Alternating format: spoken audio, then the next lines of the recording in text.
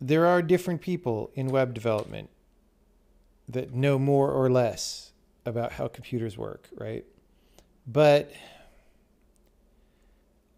honestly, almost nobody in web is doing actual programming. That's just how it is. Like doing lots of glue so that you can talk to a database and whatever. It's just like, and I always hear these excuses. Like I have these conversations on the internet and I'm like, the web is super slow. And they're like, no, it's not.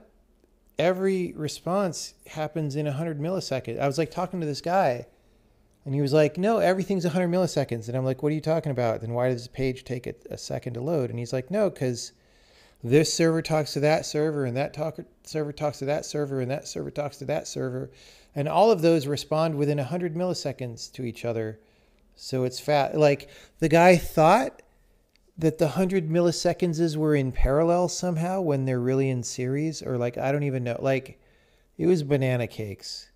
Like the lack of logic that I was facing in that conversation was crazy. I still don't understand it.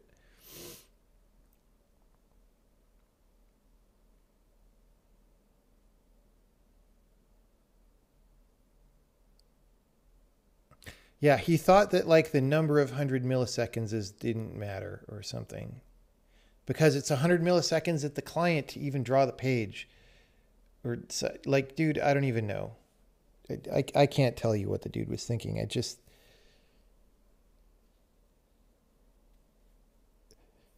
But yeah, I mean, that's the problem with the web world is you almost can't be a good programmer there because there's all this complexity that you're fighting all the time, but it's all fake complexity, right? The actual job that you need to do in terms of like fundamentals of computing is not that hard.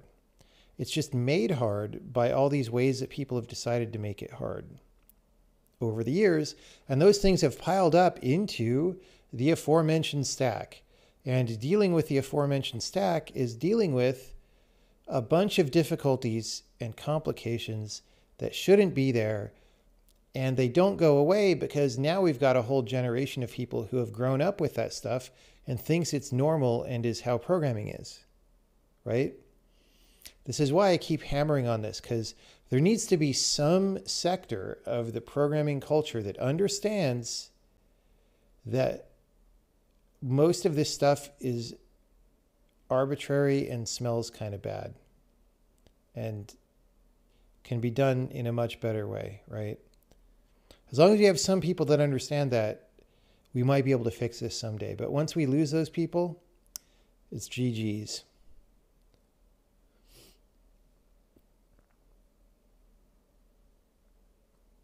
But I also think, I mean, that's also, there's this weird generational problem where you have a bunch of people who are young and excited about programming, and then they go into these web companies because like that's the trendy place to go. And they're just now in these environments where you can't really build skills except for,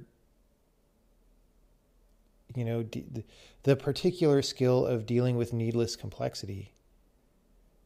So we're wasting.